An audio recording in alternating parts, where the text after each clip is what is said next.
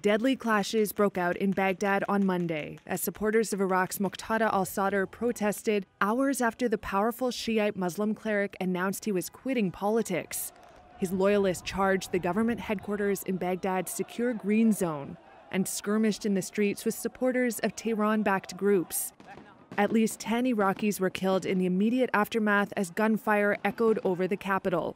The army has ordered a curfew. Sadr announced his withdrawal on Twitter, criticizing fellow Shiite leaders for failing to heed his calls for reform. The flare-up followed a months-long political deadlock that has blocked the formation of a new cabinet. Late on Monday, state news outlets said Sadr would be on hunger strike until the violence ends.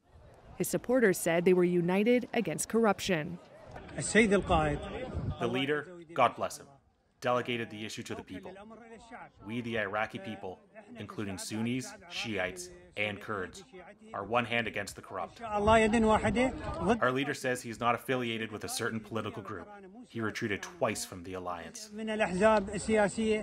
It wouldn't be the first time Sadr has withdrawn and then returned to Iraqi politics, but he still retains widespread institutional control and still has a paramilitary group with thousands of members. But the current impasse between Sadr and his Shiite rivals seems harder than before, giving Iraq its longest run without a government. His Sadrist bloc came first in an October election, but he withdrew his lawmakers from parliament in June after failing to form a government of his choosing, one where he threatened to exclude powerful Shiite rivals close to Iran. His supporters then occupied parliament and halted the selection of a new president and prime minister. On Monday, they could be seen in the swimming pool of the Republican Palace, cheering and waving flags.